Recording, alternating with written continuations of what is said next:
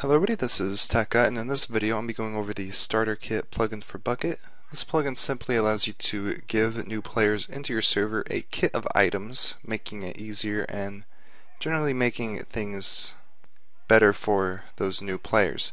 So getting right into it, you're going to want to download it, like I've done, and put it into your plugins folder, just like this, and then you can run your server. That will install the plugin. You're going to want to make sure that you're running the latest recommended build of Bukkit to do this. Then you can stop your server, and now what we're going to do is we're going to go into Minecraft and configure some kits.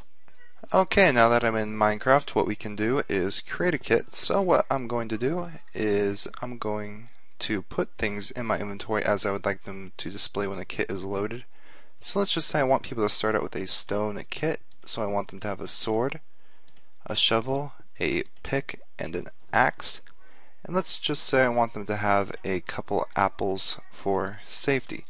So now that I've created the starter kit, I can type in the following command, SK for starter kit, and then save.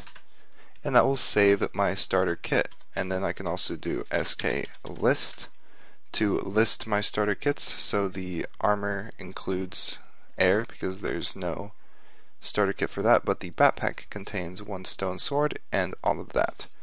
So what I can do, let's say there's permissions for this. I'll actually tell you the permission nodes real fast.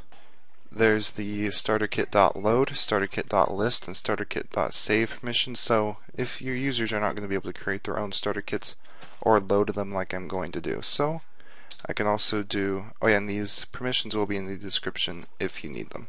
So I can do StarterKit load to load the starter kit. So as you can see, it loaded that starter kit.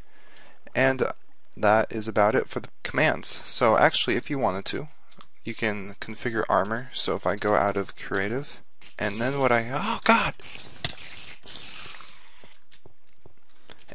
can do is I can put a helmet or just any armor on, and I can save the kit again. So if I do StarterKit save, it will save the kit, and if I do starter kit list, instead of air like we had before, it will have the items of the armor.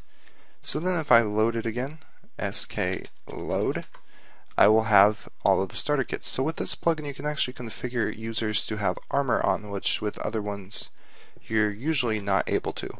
So that's about it for this plugin. I'll have any extra information you'll need in the description. The configuration file is rather easy after you've saved starter kits, but it's easier to just do it in-game than mess with the config. So if this tutorial has helped you in some sort of way, there'll be a download link in the description for this plugin. If you happen to be viewing this on the plugin thread, congratulations, you are in the correct place. Have a great day. Please subscribe to Tekka US, and goodbye.